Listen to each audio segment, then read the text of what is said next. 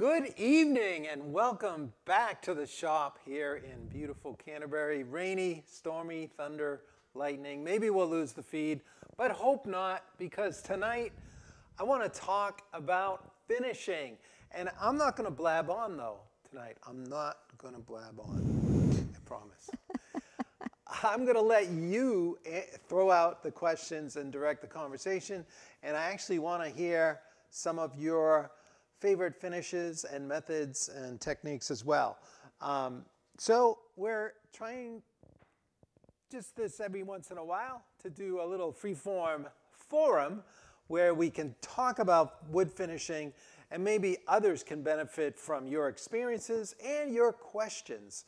So feel free to ask away. Before we get into that, I want to just remind you, we're having a blast in the Queen Anne footstool course. We actually got the sides glued up like this. So we're coming down the home stretch. We've got to put that knee block in there next. That's going to be a little tricky, and around the knee, and then glue up the sides. But we've already got it nicely rabbited on the top for the slip seat to go in there. But it's pretty sweet design, and I'm feeling good about how it's going. So if you want to join us, you can check that out over at epicwoodworking.com. You can find that course. And of course, like, share, and subscribe if you like this content. And by all means, get on our mailing list so that you can see what's going on. Thank you for being here tonight. Let's jump in. We are going to talk tonight about finishing, all kinds of aspects of it. Are already coming in, Tom. What? Questions are already coming in. Okay, good. Because I was either thinking it was going to be a lot of questions or we were going to have a very short night. So he's got his phone so he can look at the questions directly tonight. And oh my gosh. I don't want to see myself. I see myself on how many second delay is that? Who knows? Don't worry about it. It's just seconds. Okay. Wait. Yeah, this is cool. I So should scroll up. How am I going to know which one's to answer? Oh my gosh. Hello, everyone. This is cool. I had never really realized who was on here. All right. Although I do read the comments afterwards. All right. Sorry, I'm really bad at this. oh, you're not. I'm seeing a lot of weather and stuff. Oh, and sorry. William from Brazil. Oh my gosh. Hey, William. Okay.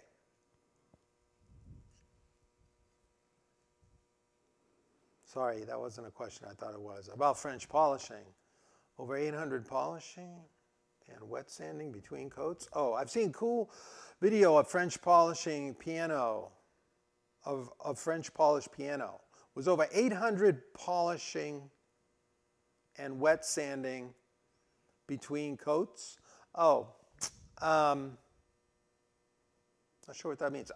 Sanded? I think he's just making an observation up. Okay. Well, there's question marks at the end. So go down to French polishing actually is not sanded between coats. You could after you brush on the first couple, but once you get into patting it on, there's no sanding. It's all just patted on. But could be 800 coats by the time you go over it so many times. Let's see. QFT is a question for Tom. So start with Cam there. All right, Cam, I see you there. How long should you wait between the final coat of waterlocks and a top coat of wax? Good question. Well, waterlocks is, for those of you not familiar, is like this product here. It's a tung oil varnish oil, it's a polymerized, so it does cure much better than the natural ones.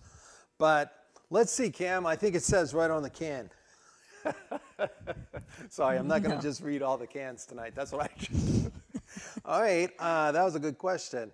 No, well, of course, you do want to follow your instructions on the can, but toss those out and listen to what I'm going to say. No, I would just, usually I'm waiting for it to dry in order to rub it out finally. Sometimes you're going to rub it out. And a lot of times with varnishes like this, if I use a satin varnish, the whole point of the satin is not to have to rub out the sheen a whole lot.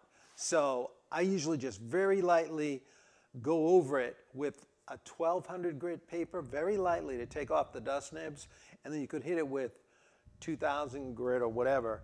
And then, you know, you could put a wax on after that, but if I'm gonna rub it out, I wait at least a week. So if you're just done, you're not gonna actually rub it out with an abrasive, like a polishing compound, then you can get, I mean, you could wait until it feels decently dry. Now that's a different time frame. In the summer, right now, we're having a lot of humid days. They're warmer, but in the winter when it's dry, and if you have a warm enough shop, finishes dry pretty rapidly. And I would say you could feel good about this being done if you're putting on thinner coats in like 3 or 4 days. But if you're gonna rub it out, I would definitely wait a week. Hopefully that answers the question. What durable finish would you recommend for a tabletop? Oh boy. Waterlocks is a good finish for a tabletop. The big dilemma that you have when deciding on what to put for a finish on a top is some of the most durable finishes are not the most appealing. And they're not the most appealing in terms of sheen. They almost like, particularly if you have just straight polyurethane. It's incredibly protective, really great for that. But it's a very hard resin. So I was just speaking about rubbing out the finish. That's like when you can hit it with steel wool and burnish it up, or you can hit it with a finer compound and bring up the sheen a little bit if you wanted. But you can't really do that with polyurethane. It's so hard that it just scratches and it doesn't take an even burnishing sort of with compounds. So, but it's super protective. So you got that going for you. A lot of old timers used to use spar varnish on pieces because it's a softer varnish, very elastic, used a lot outside because it has that movability. And it took a beautiful rub out with you know, steel wool, or, you know, bringing up the sheen a little bit after the fact. And it was very repairable, where polyurethane, the harder varnishes, you've got to really sand them down before you recoat. So just about varnishes in general, I found a lot of good articles in the Taunton Press. This traditional finishing techniques, it's one of those best of fine woodworkings. Probably find them used or something if you don't have this one. But there's a lot of, if you have the fine woodworking catalogs, you can just look up varnishes. If you're interested in that, you could use an old time varnish. So there you got, as far as oil varnishes go, something durable all the way up to polyurethane. Now, one I really do like that's quite attractive and has, in a way, the best of both worlds is like General Finishes. Because this is a urethane blend. So it's not just straight urethane, but it has some of the other more workable resins in there. So it's kind of halfway.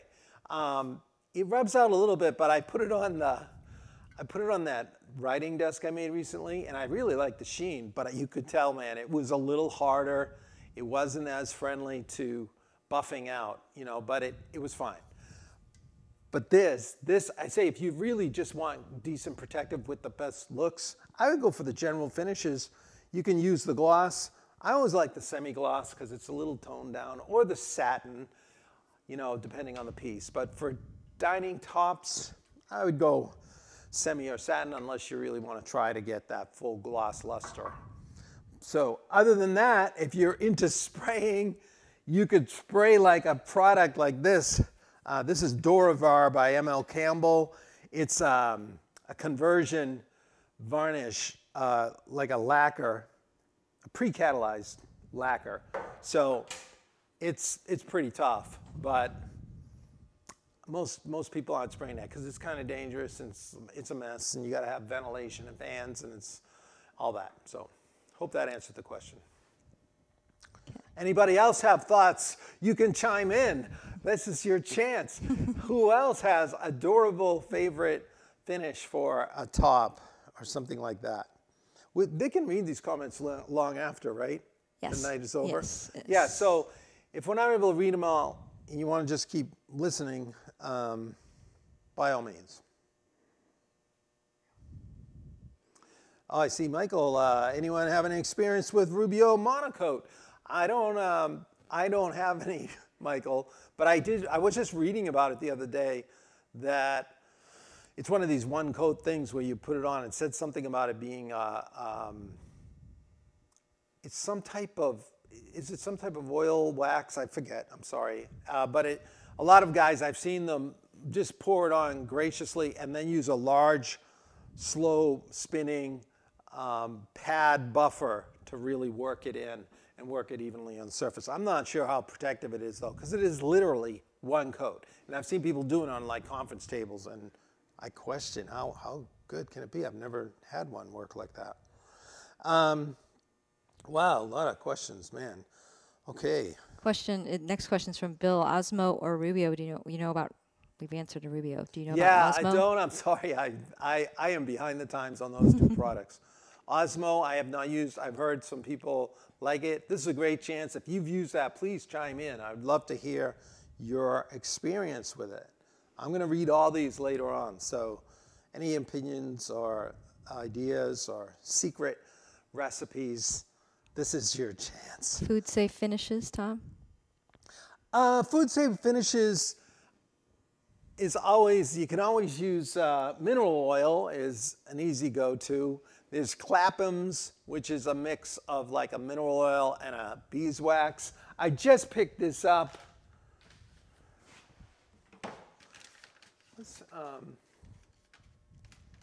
Gosh, I'm having a blank on his name. In Florida, Mark? Mark, yeah, Mark.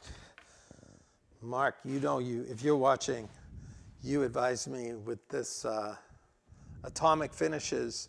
It says, I just got this from this company. Could you put the link in there, Mark? If you are watching tonight for this, if they still have that special deal, they had like a special deal on this, so he let me know and I took him up on it. And he posted it in one of the SNLs, so if you're watching and you didn't do it, you missed out on a great deal.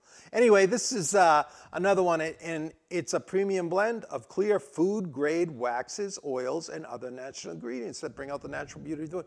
So I haven't tried this, but I've got this for my next food-grade What's it called, did you say?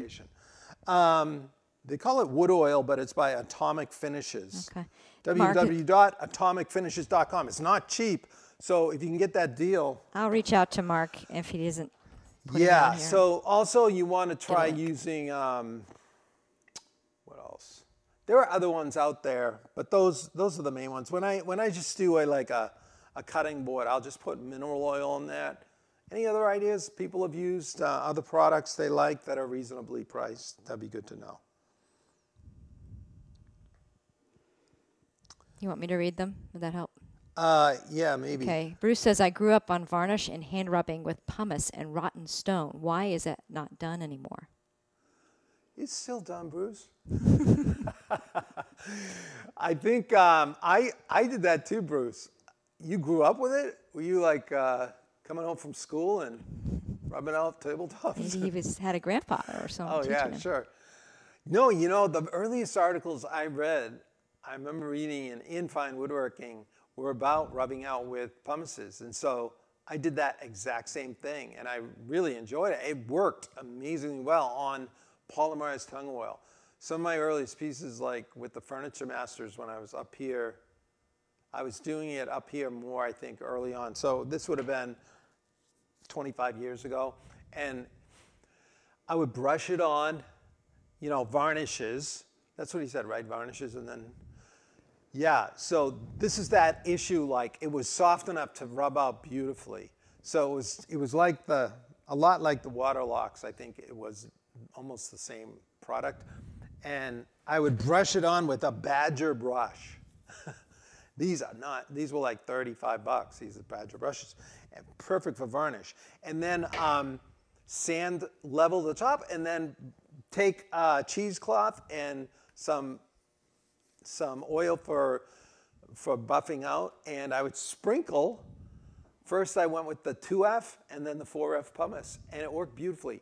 The reason you don't see them around anymore is because it's so much simpler to take the pre-mixed automotive polishes. You can get, like, 3M has like 3 different bottles. Meguiar's has it too. If you go to your auto body dealer, the auto body shop, and get set up with those, you're going to see probably 3. The final one is a swirl mark remover. That's going to give you like the real mirror. But you really only need 2 compounds before that. Usually like 3M makes a series.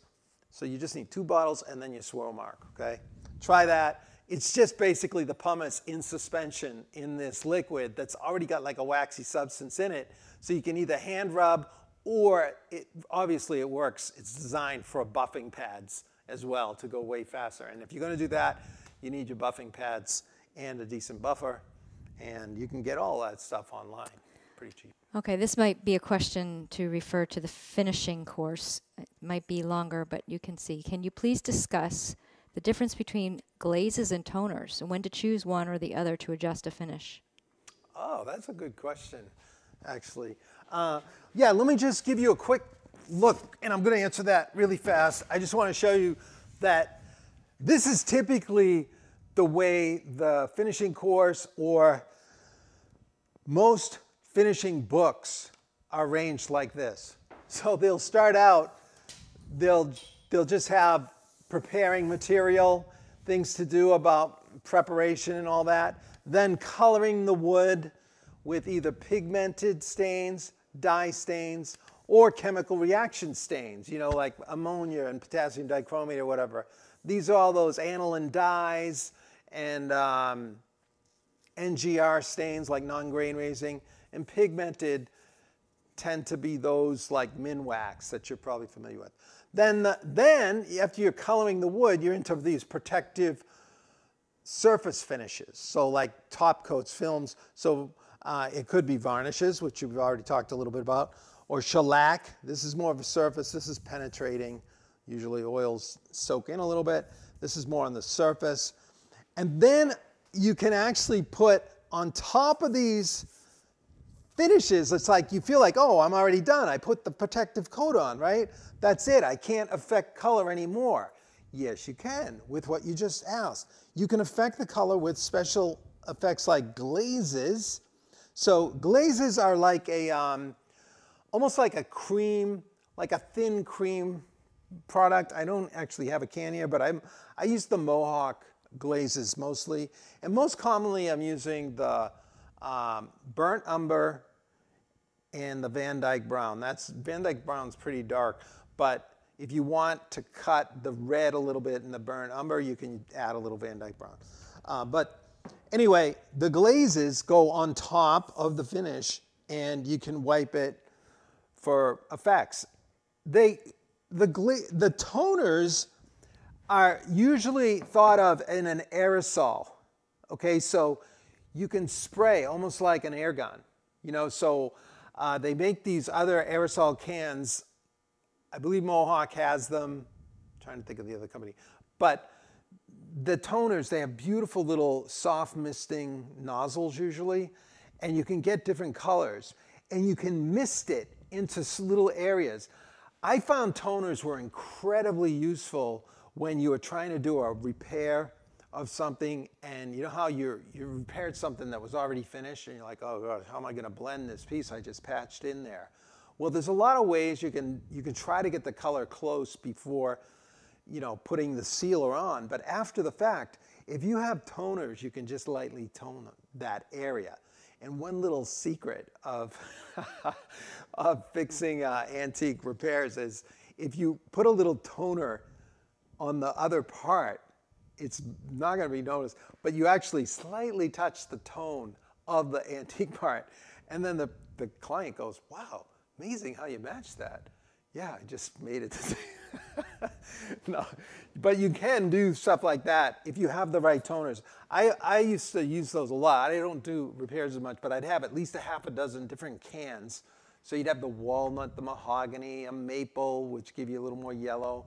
And so depending on the situation, you could just adjust. And you're just like wisping it on. And it's amazing how controlled it is. So you have a lot of control with the toners going on like that. Glazes are more in liquid form. So you wipe those on, and they work really great in like things where you want to have the appearance of depth. So wood turnings, or when you wipe it off, the glaze is still captured in those deeper cracks and in round joints and stuff.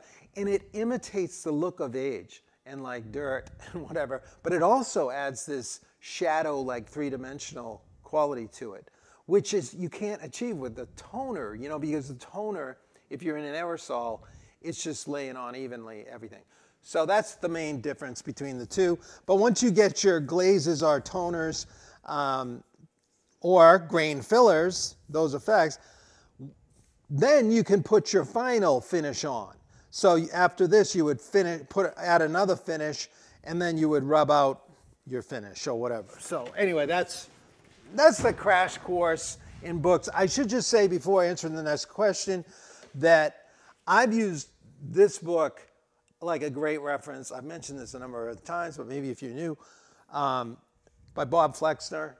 It's revised now, understanding what he has a very simple way of saying the kinds of things I just said and breaking them down. Jeff Jewett, also similar.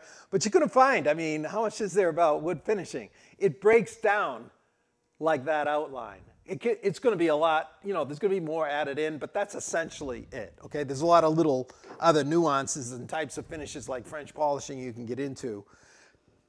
But okay. Those two books, and then this one by Terry Masacci, similar to Jeff Jewett's as well. But I can link all of these. Yeah, they all have like a little spin, and usually you're dealing with one particular issue, like that toner or glaze question.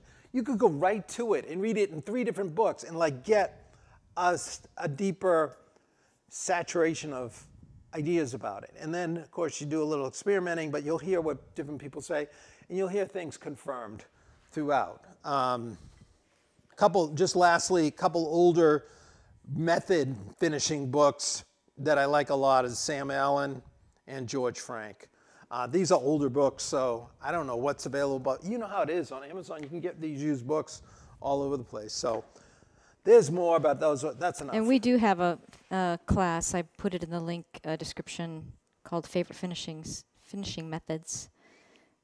It's 5 hours of Tom talking about finishing. So yeah, actually, it's that course, that outline, of course, filled out with demonstrations. So it's kind of like a condensed, but there's so much further you can go with all of this. But okay, let's move on.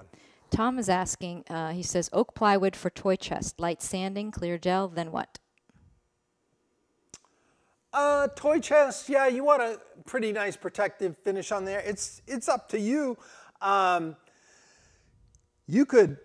love shellac. You could spray shellac on there. It's a warm, food-safe finish. What do you say put on there? Oak stain? Light sanding, clear gel, then what? Yeah, you could use the clear gel. Is that like a stain? Maybe clear gel. Yeah, it must be a gel stain. Maybe, he didn't say. Okay. Or maybe the gel is the finish you've put on. Once you get it on your finish, I'm not sure if you're talking about a top coat over a stain or that's your finish like a gel type. Maybe that's a stain. I'm going to assume it's a stain. You're going to top coat with something simple like shellac gives you a great look. And I've done a number of videos where I've talked about shellac and then rubbing it out with steel wool and then putting a wax on it. You get like 3 coats of thin shellac, like 1.5 pounds, and the last one go like a 2-pound cut. It's so beautiful and low maintenance, easy to fix too. So things are going to get damaged, but shellac, the following coats just melt into the previous. If you want that more durable kind of rugged finish, shellac's not bad, but you could go with the general finishes or something like that, like a urethane blend, and check that out. I would think in something like that. Okay. Tom says, all I know is Minwax stain and poly, and there are so many products and methods. Where should I begin with branching out? Maybe that book by those Understanding books, Wood Finish would be great. But yeah, that's exactly what I was just talking about, because even that course, if you wanted to do the course, but you can get it in the book, but if you're more of a visual learner and you want to see what it's, I break it down in a way. I address that right near the beginning, because I know you go, this is what I started with too. I remember the earliest project, you know, making Christmas gifts when I was a kid. This is what I went to, and I thought, oh, this is amazing stuff. I didn't really understand what it was, but these have some dye in them, but they mainly stain with a pigment. That's why you had to really stir it first. So there's like that sludge at the bottom.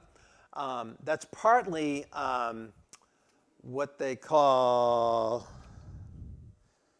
oh gosh, there's a hardener, like the glue material. I'm forgetting the correct word. Somebody will remind me. Anyway, there's the solvent, then the pigment, and then the it's like a glue. It's what keeps everything there after it dries. You know, it's like a sticky hardening substance. Somebody's going to. it'll come to you tonight, midnight. Yeah. Gosh. Anyway, this is mahogany, and so when you stir it, there's some dye stain in the oil, but the pigment is that A binder, Jack is saying. binder. Thank you, Jack. Gosh, the binder binds it all together and holds it on the surface. So that pigment it works well on woods like oak or really open grain, because the pigment is like a powdery, really fine powder colored dust, and that goes into the pores and acts as a colorant. Pigments are used all over, like paints, you know, so opaque, non-see-through paints, they use a lot. Oil varnishes for painting and everything like that. But dye stains are another level, a different level of finishing. They have no pigments. They dissolve completely in the solvent. So a lot of dye stains, easy to use, are water-based. And professional finishers are using typically dye stains to start with, to color the wood. So you have a lot of control with them. There's a lot of different solvents you can use. They can be in alcohol, lacquer, but usually it's alcohol or water. And then also in thinner. Anyway, the dye stains go on, are very clear, and then you can seal them in with other finishes, and then you can go with toners. There's lots of effects you can do, but you gain more control, and it's not a one-size-fits-all. If you only experience polyurethane, you've got to check out shellac, okay? I've done videos on this, and I wish you could see some of the emails I get back from people who've tried it. And Just this week? yeah, they're like, thank you so much for the shellac. And I know the feeling, because that's exactly how I felt when I learned it with Pugmore. It's like, I can't believe how I've never used this. It's an amazing traditional finish, and it's not like old-fashioned. You can buy it pre-mixed like this, the clear or the amber in the can, or you can buy it in the flake and dissolve it yourself. I would start with the cans, because they have longer shelf life. I mean, once you mix this stuff, it tends to only have about a year, but in the can it has a little longer than that. But if you get it in the flakes, it'll last a very long time if you keep it in a cool, dry place. That's the nice thing about that. So Okay. that's about it. Have you ever heard of Variethane? Yes, as far as I know, that's a brand. I think they carried it at Lowe's or Home Depot. Varathane is it's just a brand name of another finishing line, I believe. It's not a type of varnish. Do you know it? What do you think about it? I'm sorry, I can't speak on that. I haven't used it that much, but it's probably a decent. You're going to find a lot of the same products, but no, I'm sorry, I don't have a lot. Okay, Jeff is asking, have you heard of Shine Juice? Like moonshine? I don't know. I don't That's all the question says. Shine juice. No, I'm sorry. Has anyone heard of shine juice? Boy, the product names you come up with. Okay, Peter says, I'm currently working on a maple countertop. Should I shellac prior to waterlocks? No, no. I have gotten, I feel like I know I've talked about that before, like using shellac under varnishes, like the way you can use it. I usually only use it under varnishes if I'm going to try to do some kind of effect like with stains or something, and it's a protective coating or whatever. If you have Waterlux has a beautiful penetrating oil finish, and it's going to go into that, right into the wood. So you don't want to seal that with shellac. Sometimes you only want to use shellac like under a wood that you're afraid is going to be blotchy if you put the oil directly on it. Like that can happen on pine and sometimes cherry. But most often, if I'm using Waterlocks, I want to put that straight on the wood and thin the first coat by like about 10% anyway of paint thinner, like mineral spirits. You can even thin it. A lot of times when I'm using Waterlocks, I actually thin all of the coats up to 20%. It makes it easier to brush on and or to wipe on if you want to use that approach. And then, but as you get near your last coat, if you put it on almost full strength, then you'll have more to rub out. But yeah, especially for a countertop, you don't need the shellac there. Go right for it, right on there. You're going to get the full beauty and the look of the oil like penetrating the wood. Okay, John says, a friend asked me to repair his dining table. I've never done that, and there's a ton of different ways I see online. A few minor scratches on top, but a couple 2-inch to the wood scratches on the edge. Can it be saved? No, can't. I would throw it in the fire. No, actually, it's hard to answer a question without seeing it, but dining tables are tough because the first thing I think is when someone says they got a scratch on the top is how deep is the scratch?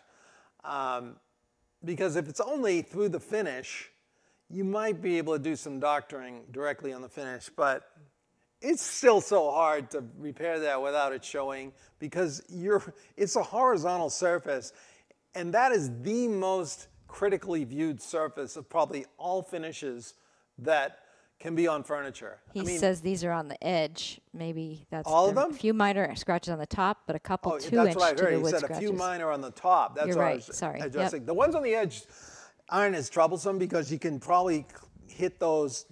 You could fill those and then tone them, and then I'm not sure what kind of finish is on there. That's the other challenge. If it's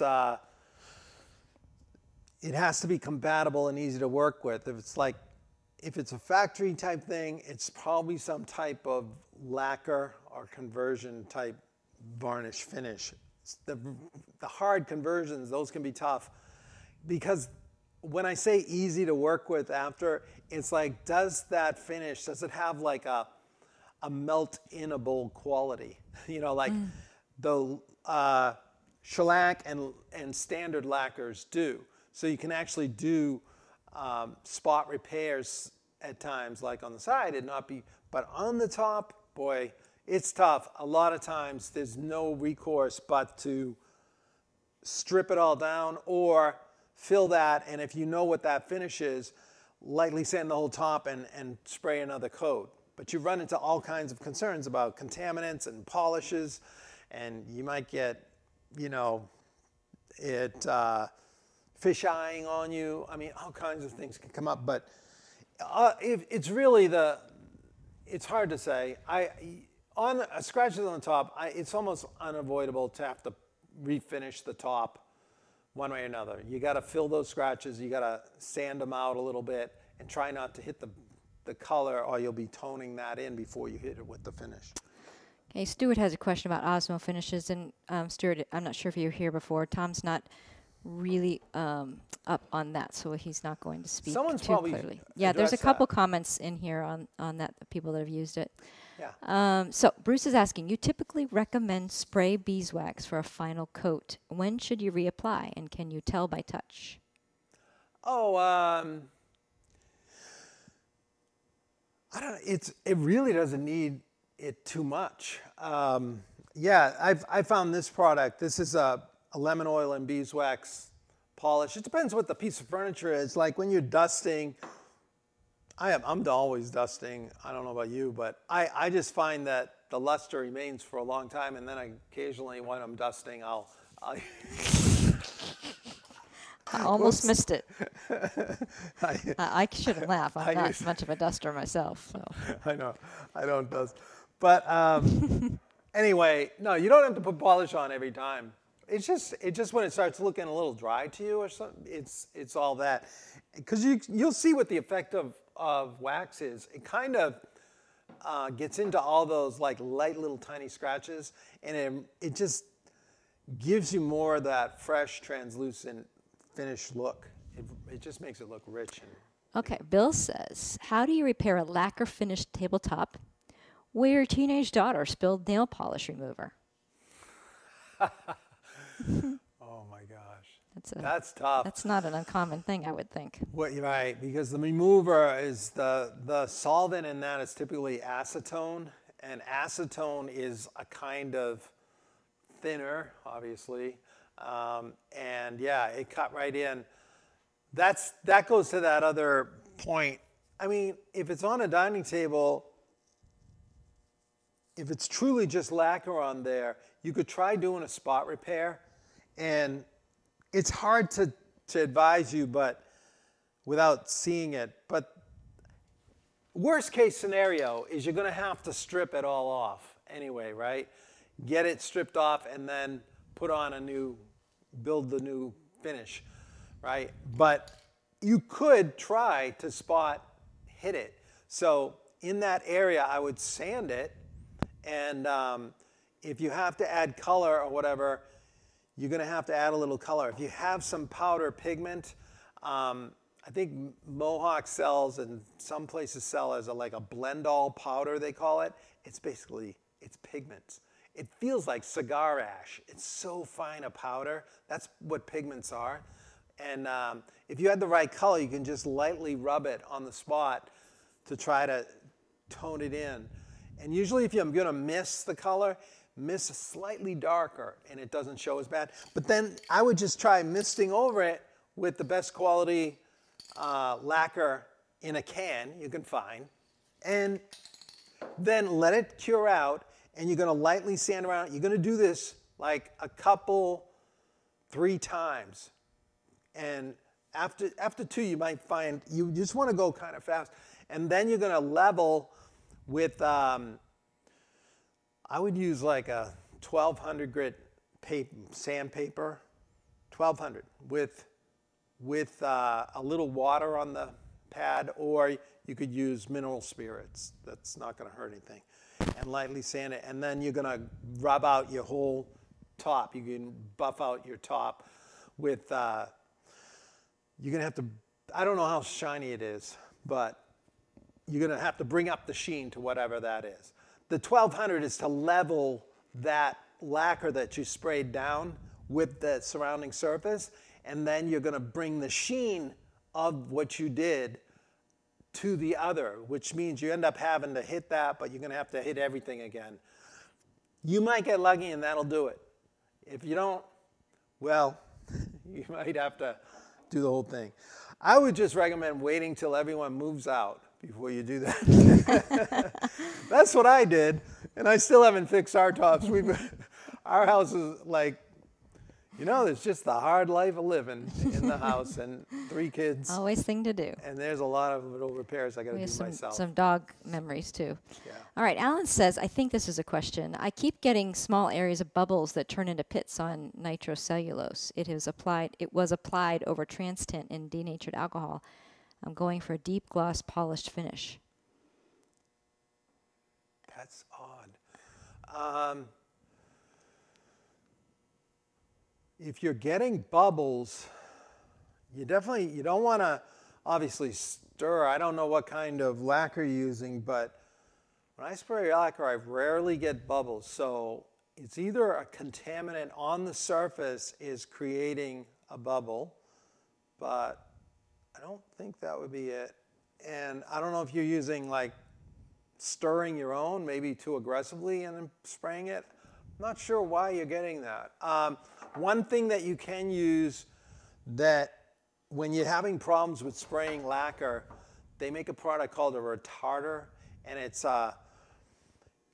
like a solvent that you just pour and add a little to your finish. What it does, it allows the lacquer more time to flow out. And that's going to probably allow any of those bubbles to pop before it cures. So I would try getting some lacquer retarder. When you add it, it increases the amount of cure time. I mean, that's one of the things about lacquer that's so nice, is that it dries and cures really fast, but any defect in the finish is going to get locked in there. So one of the keys to issues like that clearing themselves is having longer time for that to flow out and those to pop before it cures. So try the retarder. Other than that, I'm not sure if it's something else causing it, but you want those air bubbles obviously gone. So. Okay, can you talk about buffing out? Is that a lengthy conversation, or is that? Not total. I'll just talk about it a little bit. I think the best way is to see it. There's got to be some people who did stuff online. I don't know who's really good, who knows what they're talking about online, because you never know. But you want someone who's experienced. Maybe Bob Flexner has something, but the basic thing about rubbing out is once you've applied your finish, you want to have a heavy enough coat that you're not going to go through it, like in the rubbing out process. Some finishes, if you cut through the last layer into the next layer, you'll get what's a halo effect where you cut into the next layer. So wherever you went through, you see like this effect, and there's no getting rid of that. Once you go through, you have to recoat the whole thing. That's notoriously true with varnishes, like polyurethane. Polyurethane is hard to rub out, so most people don't rub out polyurethane, but polymerized tung oil, that can do that to you. So the last coat I usually try to put on full strength so I don't rub through it. And the other key is when you're going to rub out a finish, like I said earlier with Cam, was wait at least a week. If you wait 2 weeks, that's better, because it's going to rub out better. It just has to reach like what they call full properties till that film is hard enough, but also will take the rubbing out without streaking. So that's a key. You'll get such great results with the polymerized tung oil, the Waterlox, if you wait, especially with the satin. It rubs out beautifully. But the main thing is, once you've got your last coat of whatever it is, thick enough, you're going to come to it when you've dried, and you're first going to level the finish. So that means you've got to sand it. I typically start with a 1200 grit around a felt block or a cork block, something flat. And you put some kind of liquid. You can use water or thinner, like mineral spirits, paint thinner, just in a spot. And sand lightly, and then you can squeegee it off or wipe it with a paper towel, and you're going to be able to see the dull spots. You want to create, the whole thing should look dull like the 1200 grit. Now, some people, I used to start with a more coarse grit, like 600, go to 1000, then 1200, but I've learned, and I've heard other people say this too, if you start that coarse, for some reason, it just feels impossible to get the coarser scratches out. And by the time you get to your final rub out, you're going to see those. So even though it takes a little longer, starting at 1200, you're going to be able to remove those scratches in the polishing phase. So just start there. It's going to go pretty rapidly when you're sanding. Be very careful near the edges that you don't cut through, but you're just trying to level it first. Once you got it leveled, now you're just going to bring up the sheens with buffing compounds. And I mentioned earlier, you can get these compounds at automotive stores. You can do this by hand. It's a lot more labor intensive. Or you can do it with a little buffer with the different foam pads. So you dedicate one foam pad to each of the compounds. You don't mix them because obviously that pad is going to be contaminated with the more coarse compound. So these are compounds, but they're very fine. So you want to start with like a medium grit after doing that. Then you'll go to the fine, and then you'll go to the swirl mark remover, and it'll be beautiful. But each time you got to clean it down really well. The whole success of that, though, is due to the leveling. If you don't get it level and you still have like little dips or undulations or whatever, those show up when it's polished. But if you can get it level, it's really something. So hopefully that's a crash course. I do show it, I think, the steps, but that's the main idea behind it. Okay, Will's asking, have you heard about, he says he's been hearing about Odie's oil, Odie's, O-D-I-E-S, lately. Any experience with that? Yeah, that's. I think someone said that earlier, didn't they? I have not used Odie's, but so I can't speak on it. Osmo, they've been asking about Osmo. Oh, okay. Odie's is like another, I have heard good things about it, but as far as I know, it's a type of varnish. I'm sorry, I don't have personal experience. So this is a great time for someone to. Yeah, there's a lot of comments coming in here, and I'm behind because I'm sticking with the questions here. Okay, excellent. Let's see. This is power in numbers. This is awesome. This is really good.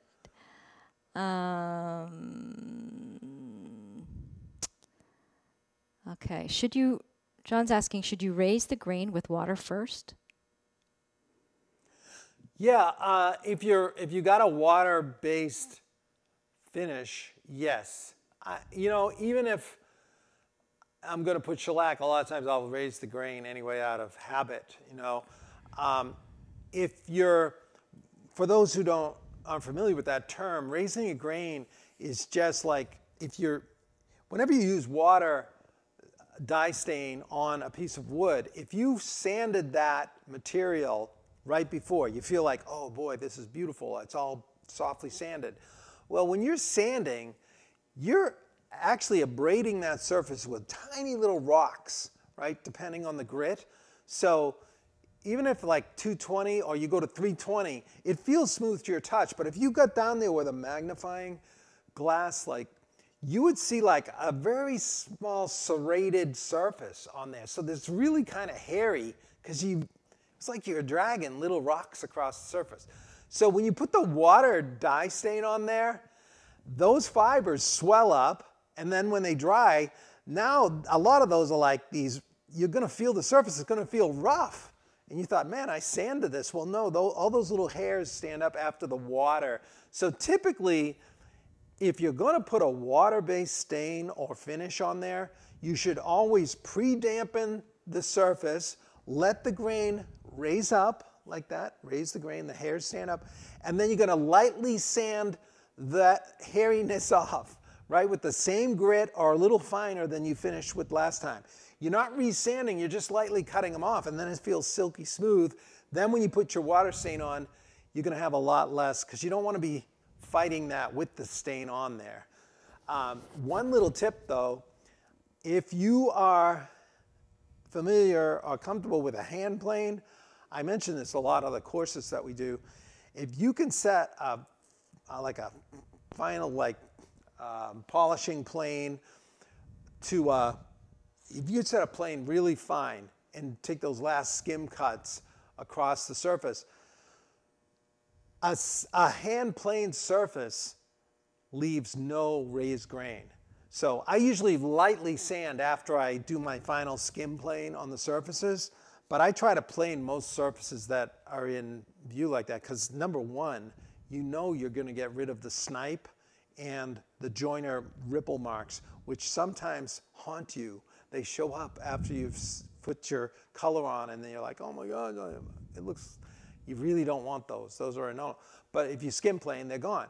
But when you skim plane, you're not cutting the fibers the same way as sandpaper, which is like dragging these tiny little rocks. You're going by with a pristine edge that's slicing. So if you go microscopically down on that surface, there's no little hairs laying there. So if you dampen, try it sometime. Side-by-side test. Something you sanded, something you skimmed, polished with a polished plane, like a smoother. dampen them, and then go back over and wipe your hand. The one that you planed is going to feel just as silky because there's no little fibers to raise up. So that can save you a little time if you can skim plane. And you're still going to sand some with a hand plane surface where you need it because it's not always perfect. But that'll save you some time raising the grain. So that's the thing. Anytime you're going to use a water-based finish, I would definitely raise the grain and go through that process first. And shellac actually can raise the grain slightly too, so I would do it in that case as well. Okay. Okay, Tony says, since they have changed the formula for Watco, what do you recommend for reconditioning an old Watco finish? Man, that's a good question. I didn't know they changed the finish. Are they using other dryers? How recently was that? That's a good tip. Why don't you tell us what happened? Whatever you know about it, I should read up on that. A lot of these Danish oils, they have like an oil and it sounds really nice, but they'll put just kind of oil dryers in there and, it's not the greatest. But I didn't know Watco changed their formula. So I thought it was compatible with others. And typically the older Watco, or maybe this is probably the newer stuff, it was very compatible, Danish oil in general, with other finishes. Like you could put it over the top of even a lacquered finish, shellac, and some people used it like to revive antiques. I remember following somebody who would restore antiques, and one of their secret weapons was to get in a piece that looks really kind of dry. You feel like, oh, I got to put a new coat of finish on this. They would just wipe it down with Watco. So instead of just adding a polish, it actually added a layer of finish. The Watco went into all the little cracks, and you can even do this on the table. As it went into any light scratches in the material, and it makes them invisible, because it soaks in there, and it revives the piece very easily. You could try it on a cheap antique that you thought, oh man, this is dead. You try the Waterlux. Danish oil is compatible. I'm not sure that I would be surprised if they changed the recipe that much that it's totally changed the working properties of it. So I'd be curious if it has. But so I don't know how to answer that question. Tony says it became a wipe-on poly. Oh, well maybe, oh yeah, okay. So Watco probably has different products, but they probably have one that's a wipe-on poly, but that still have the Danish oil. I'm talking about Danish oil itself, that this is a wipe-on. But yeah, the wipe-on poly is probably just another product they have where they have, it's probably similar to the general finishes where they have a polyurethane blend that makes it wipe-on-able. I know a lot of people who like the Minwax wipe-on poly, but so I think I would just follow the directions on the can. Yeah, we don't have any courses right now on repairing tabletops. I've got a couple questions about that.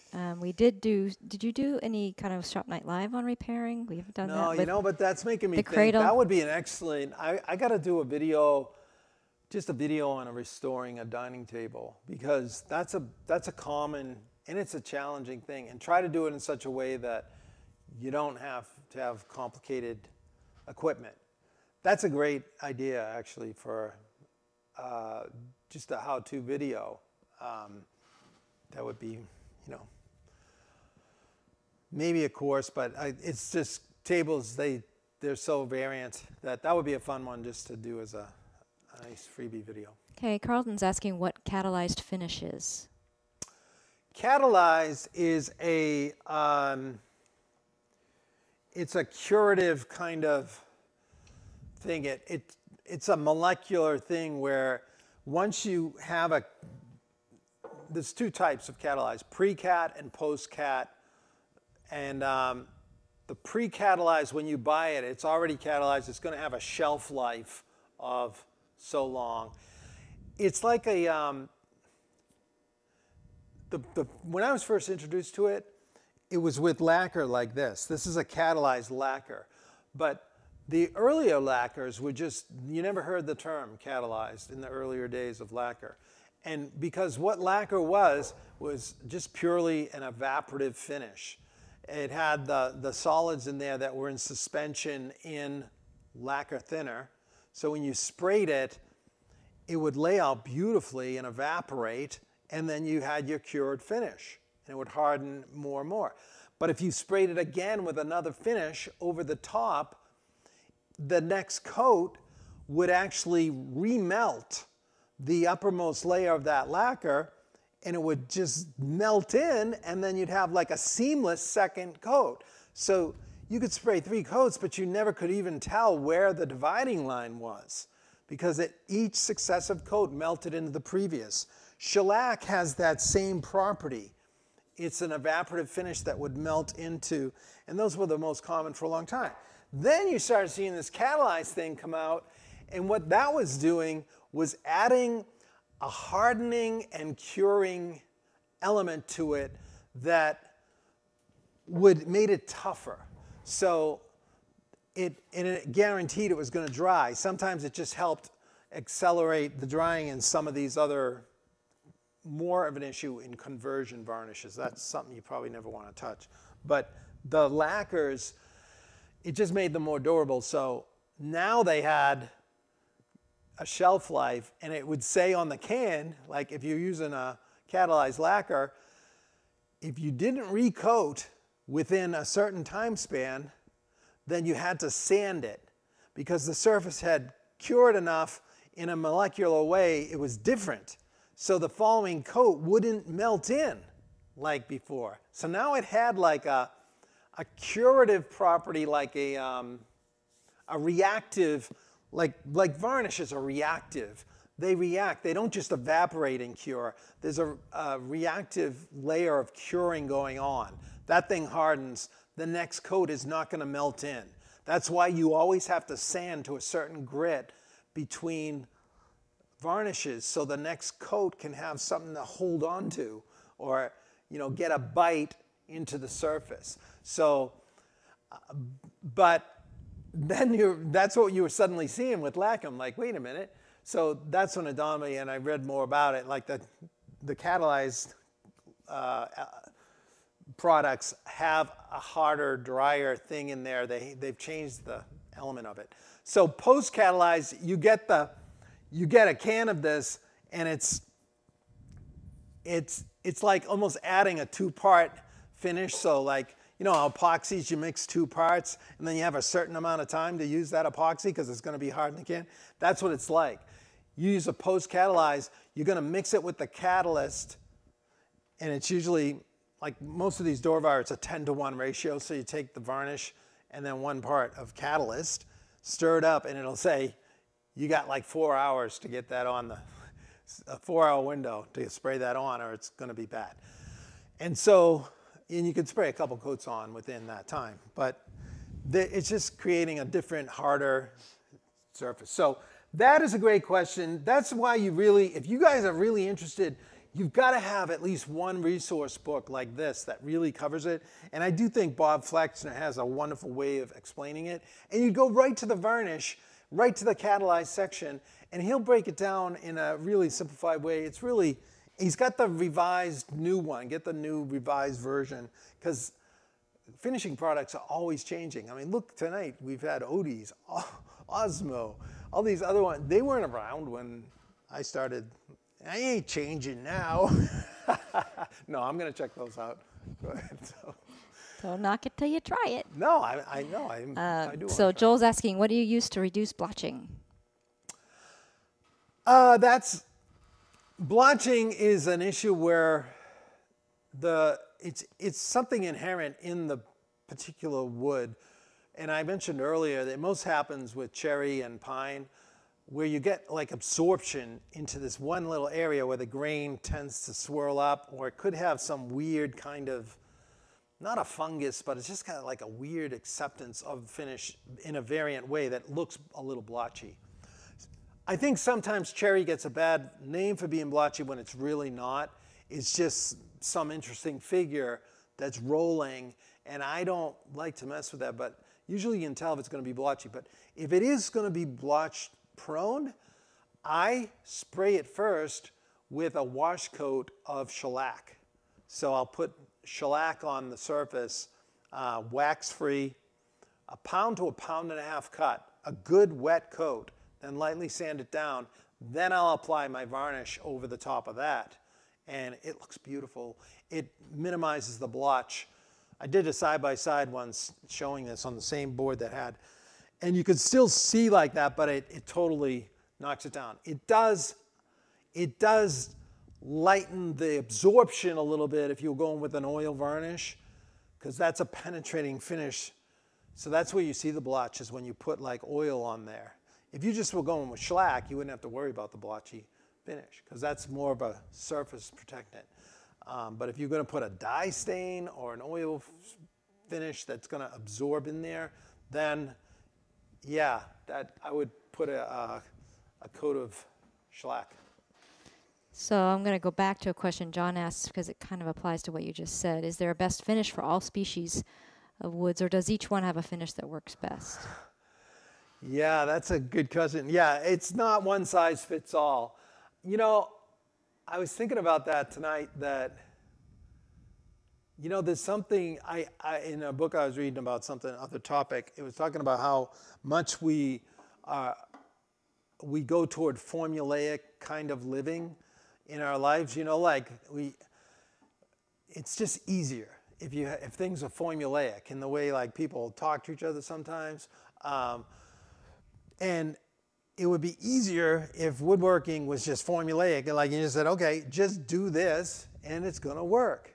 You know, when I first started working with Pug Moore, it was, I would say, I was confused with this very thing. I was saying, so what are you going to do with the finish on this one? He go, oh, I'm just feeling my way along, Tom. That was how he said it. I'm just feeling my way along. And I'm like, I was halfway thinking, wait a minute, you know what you're doing. I know, you know, surely you know what you're doing. It's like 50-something years doing this.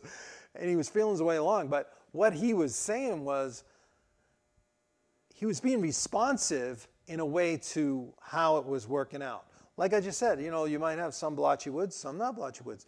So the deeper your bag of tricks, you know, or your resources of approaches, or your experience, you've seen a lot, you realize that as time goes on, what he was really saying was he was practicing the art of finishing, not a formulaic thing. It's an art, it's a relationship with what's happening as you're moving along. So that totally applies to different woods. Some woods have more oil in them. Some are open grain. Some are lighter. Even with this cherry footstool that we're doing in this course, I had very light rail material compared to the darker cherry legs. And I was like, oh gosh, this is going to create a real contrast in the finishing room. I'm going to have to spend more time. I want this to turn out. So I ended up finding some darker pigmented colored cherry for the rails, just so we'd have better success there. There are ways of toning it, by the way, as well. So I would have gone there. I just didn't want to go all in on that on this project. But yeah, there's all kinds of things. And then there's all kinds of effects that you might want to create. Sometimes you're trying to go darker or have a more distressed look or antique something, you know, or be protective or do an outside finish. The outside ones, I've done some of those recently, but I'm way more comfortable inside, you know, because I'd rather not put what I make out in the sun in the rain. But anyway, that's part of it. That's part of what you can do. So I hope that answered the question. Yeah, there are a lot of variants, and I think these books and courses and just experience will get you really psyched about the art of finishing. I love it. Of course, companies, production lines, they must be formulaic, okay? And some of the formulaic is putting a no-brainer finish on there. So a lot of times in production furniture, you'll notice everything looks so uniform.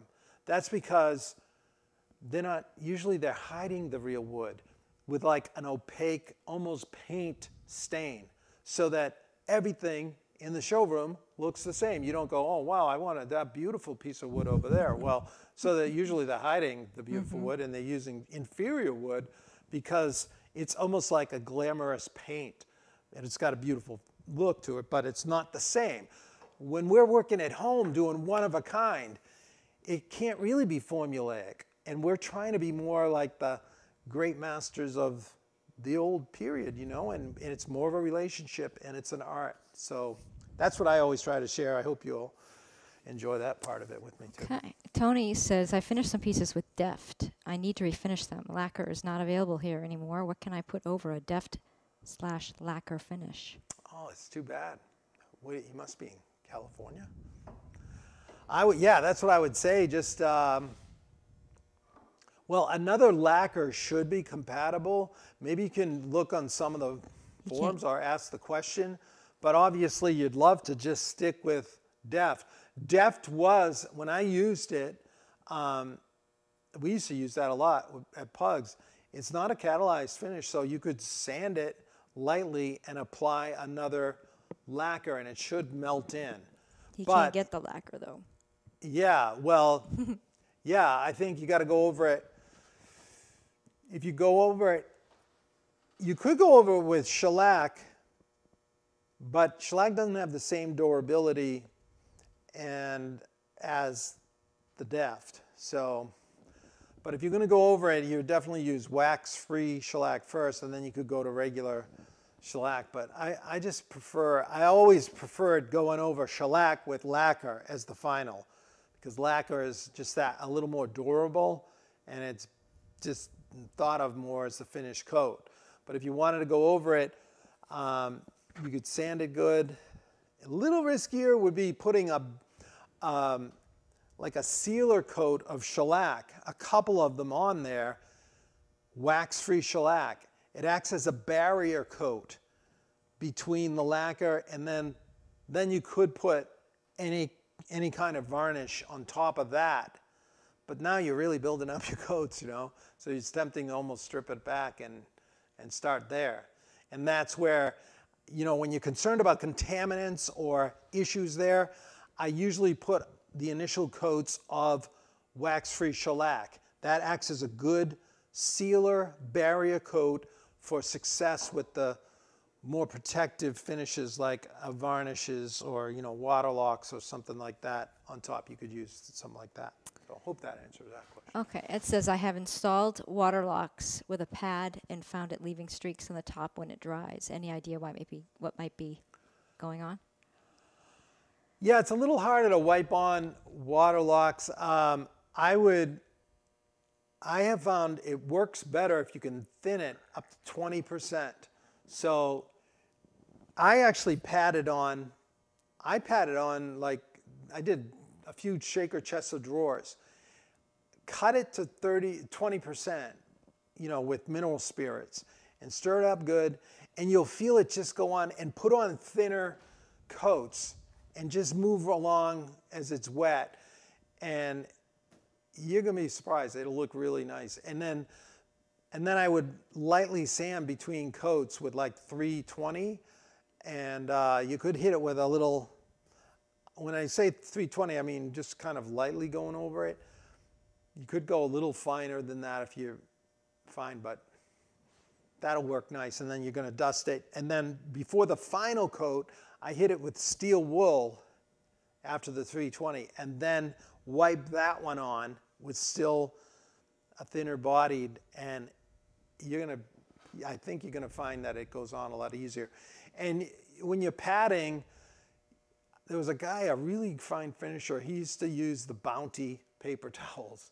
He said something about the pressed pattern in there, it tended less to streak. So, you know, folding it in on itself and just, you know, wiping and overlapping strokes and not going back over it. So you got to be wet enough, the finish has to be thin enough, and long strokes, and then don't go back if you can help it. And then, yeah, that's that. Okay. Can you use a scraper to affect raising the, how about using a scraper for the raised grain? Is that an option? Not really, because a scraper doesn't cut like a plane blade. You know what I was saying about a plane shearing off the fibers so to a polished surface? A scraper has kind of a crushing cut. So you've got the burr is leaning down and it raises too. So you have to raise it after you're scraping as well. Okay, Andy says, I inherited a 150-year-old white oak cabinet. The wood seems really dry. Is there a way to rejuvenate the dry wood? I believe it has a shellac finish on it. Yeah, I would, like this is what I was saying about some old antique finishes would wipe on Danish oil on there. But given that you know there's shellac on there, you could clean it, you know, go over it with like mineral spirits, let it dry, because the mineral spirits have a way of cleaning with steel wool, any kind of residue on there. And why not hit it with another coat of shellac? It dries so fast though. You might experiment in a small place with Danish oil, wiping it on, because it acts as a polish. And if you wanted to put shellac on after that, after the Danish oil is cured, you can. They're compatible, so you can go over the top of that after. But you might find that's the easiest thing, is to clean it well, and then wipe it down, let it dry after the mineral spirits and all that, and then try it in a discreet small spot first, just to wipe it with a little Danish oil. And I'll bet you just going over that whole thing, you know, 1 or 2 very thin coats. You put it on and then you're pretty much wiping it off. Do that like a couple times and it will look really nice. Yeah, somebody had asked about a product for cleaning wood projects before you work on them, and you just mentioned that. Is that what you would use, mineral spirits? Yeah, I use that a lot because it cuts a lot of that wax off and gets rid of a lot of that mess. You really see the dirt on the. So I usually use I'll use a fine 4/0 steel wool pad with mineral spirits and rub the surface and just clean it up. Let it really clean and then wipe it all down with paper towels or rags and a little more mineral spirits until you're getting less dirt on the rag, and then you'll feel good about going over at the next coats. But that's where, if you're unsure how receptive it's going to be, you want to build up a new surface finish, then the wax-free shellac is a good barrier seal coat to start with after that.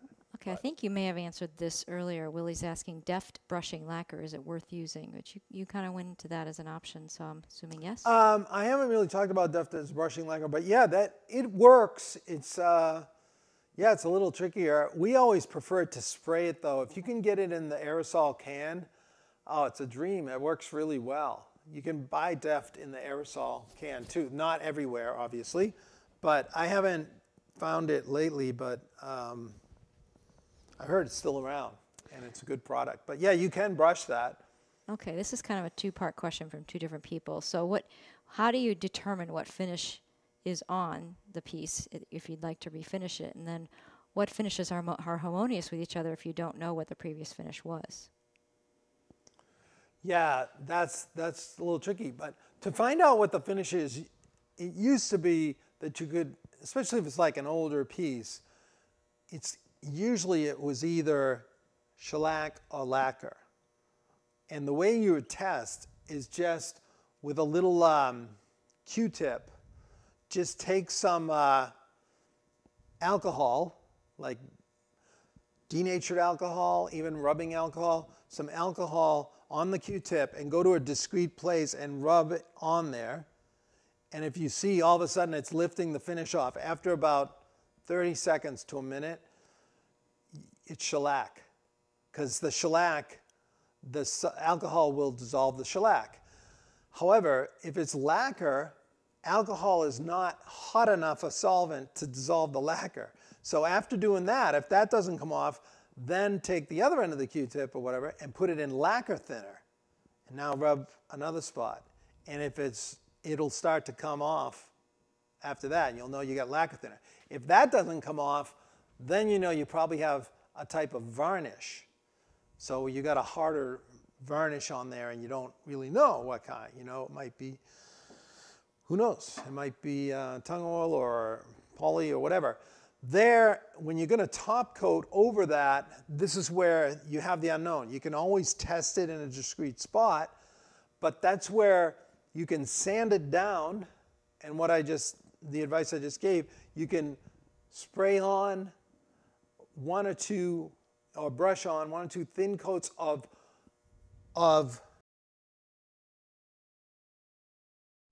what's on there, and then you can go. But you can also do a test without the shellac and see if you could try some varnish over the top if you sand it enough.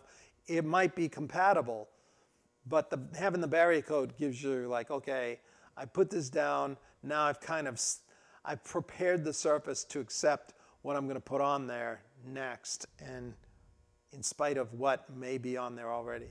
So hope that answered that question. Yeah. We're getting close. Huh? Okay, Joe's got a question about, sorry, I missed. Any recommendations on spray guns, and will my pancake compressor be good enough, or do I need something bigger to spray shellac? Yeah. Well, if you're just going to spray shellac, who is that?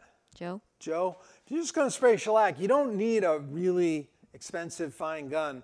Shellac's very forgiving, and you can buy a lot of guns these days for like $50 or less.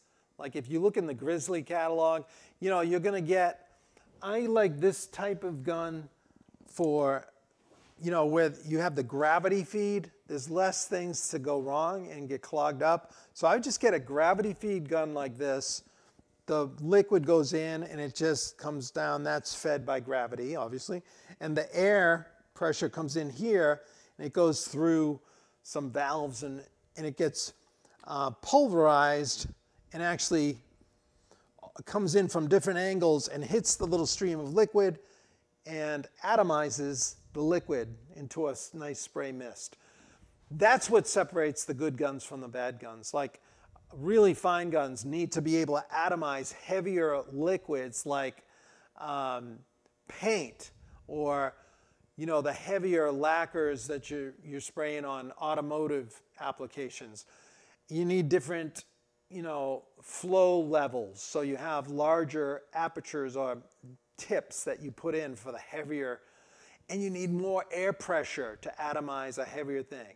But if you're just spraying shellacs are really kind of thin-bodied finish.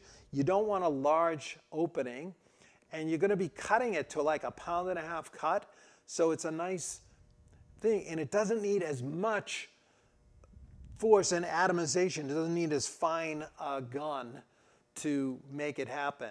However, so you can use a cheaper gun to do that. I would start out with something cheap. If you find you want to go further and higher, then you can buy a more expensive gun. But the pancake, probably what happens is it's that size of that can that you're putting compressed air in there. So the larger the vessel that's holding the compressed air, the less it has to recycle the motor to get that pressure, keep it up to the pressure. Because if you're draining like let's just for example, if you had like a 5-gallon bucket and you were pressing that, but then you're spraying your gun constantly, you're going to be dropping the pressure in that 5-gallon pretty rapidly, and you're going to find that your motor is kicking on a lot. You could start out and try it, but I think if you meant by pancake, I think those are pretty small bladders, right? So that's going to go down, and what you find out is that your motor is on almost constantly, and it's maybe hard on a larger spray job, especially if you tried to spray lacquer. That's a little heavier bodied, So I always had, for years, I had a 20-gallon tank, but now I have one of those bigger, like, I think it's a 50, 60, 80-gallon tank. So it doesn't cycle on very often at all because the pressure gets up in there and it takes a lot of air to come out before it drops to a low enough level where the motor wants to come on again. I hope that explains that. But yeah, but it's awesome to spray. I would highly encourage you to go for it and try it out. We did a Shop Night Live on spraying shellac, right? Yes, we did. So that's a good one to see. because the whole key is just cutting it right and the technique, and it's very forgiving, and you get wonderful results. Yeah, I told the folks here that I'm gonna cut off the questions at this point. Steve, some of the questions that were asked later on are answered earlier on, so you can go back. This last one from Tony: how long do you wait between applying? Oh shoot! Forgive me. How long do you wait to apply shellac after Danish oil? And that'll be the last one here. Oh, if you put the Danish oil on, I would wait plenty. It depends on the drying conditions. If it's not, if it's humid, you gotta wait several days. I would lightly sand, make sure the paper's not gummy. You want to make sure it's just powdering, and you can go over the top. I think it says usually like 24 hours, but I would be gracious about that and not in a hurry. That was one of Pug's sayings: never rush a finish. And I think about that every time I'm rushing a finish. But that's the key with that. One thing I didn't mention is you can buy this, I think they still have this, a Japan dryer. You can add a little of this to all oil-based finishes and paints, and it accelerates the drying, curing process. So you could add it. And sometimes if you're afraid you got a little, maybe this is on the borderline of not curing, I would add, it's like a little older but not gone. If you add a little Japan dryer to it, just be careful that what's in these dryers also heightens the combustibility, like the spontaneous combustion. So you always want to be careful with storing the rags, but oil-based varnishes like this can spontaneously combust, so the whole thing. That might have been a good tip to tell at the beginning of this. Well, everybody is responsible for reading the directions, and they all say that on there. Yeah. We know more than a few woodworkers who have lost their shops over that one. Yeah. All right, everybody. Well, thank you so much. That was a lot of questions, and I know a lot has gone on in the chat, and I look forward to hearing about that. This is probably a good format. I mean, occasionally we demonstrate things, and it's good because you've given me some ideas of things to highlight and demonstrate and talk about more in the future. I'll try some of these other finishes too. But yeah, we got some good ideas here for all right, remember, if you enjoy this content, please like, share, and subscribe, and head over to Epic Woodworking. Check out the site over there if you want to get in on that Queen Anne footstool course, and also get on the mailing list. That's where you really find out everything new we got going on. So thank you so much for hanging out and spending some time with us here in the shop. I always thoroughly enjoy it, and it's great to have the company. So we look forward to seeing you next time, right back here next Thursday on Shop Night Live. Good night, everybody. Good night, everyone. Thank you. I'll get the links put up there as fast as I can. So please come back and check them within the hour, if not sooner. Okay? Take care.